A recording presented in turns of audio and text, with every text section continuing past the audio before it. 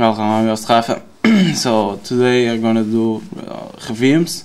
So let's start with the Uncharted 3 Deception. So I'm gonna start with the graphics.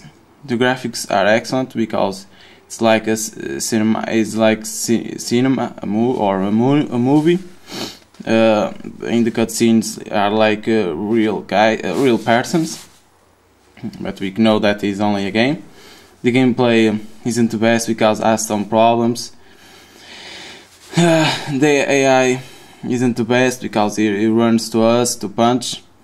Our friends, Sully, Chloe and others doesn't help us because they doesn't have the good AI. It's a problem that I have to fix. The story is great, but sometimes can be confused. But we have to, if we see all the story, and if we continue always playing, can see it's interesting, the story.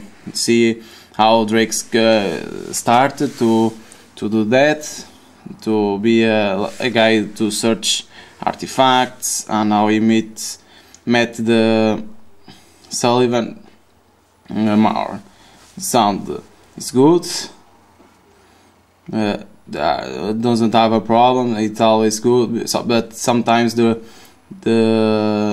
talks of the enemies are the same, and of the Drake when we are fighting, of course. What I have more to say? The more, it's all about what 15 hours of gameplay more. So, but it's hard because I have some puzzles to do, but they are difficult to do sometimes because we have to see our journal to know how to do. Sometimes the best in the game is when we are running to the camera. Is the best because we have to know how to do when we are running after a guy, because we have to catch them. It's good because we have some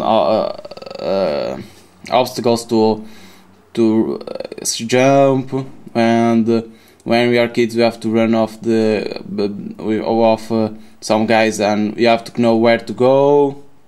It's good, that gameplay. I forgot to say that gameplay is good. That part only, because the others not. So what note I gonna give is it's 8.5. Why 8.5? Because as the AI it's weak, and without help we sometimes die because of that, and the enemies run to us, and sometimes we die with that, of course, because we don't have a chance. Sometimes it's need the strategy. What helps to have 8.5? It's the story, because it's interesting. We want to know more. That part I say we have run after a guy, or we have to escape. It's interesting too. I will not say it's unique, but it's always interesting, and quick time events that sometimes have. And when we are punching, or in the beginning we have to press. It's always that part are interesting, and of course the graphics that are I will not say that the best, but are good. It's like a movie.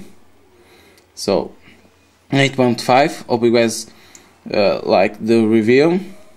If you have something to say, comment, and I respond. So see you guys in another review. Bye.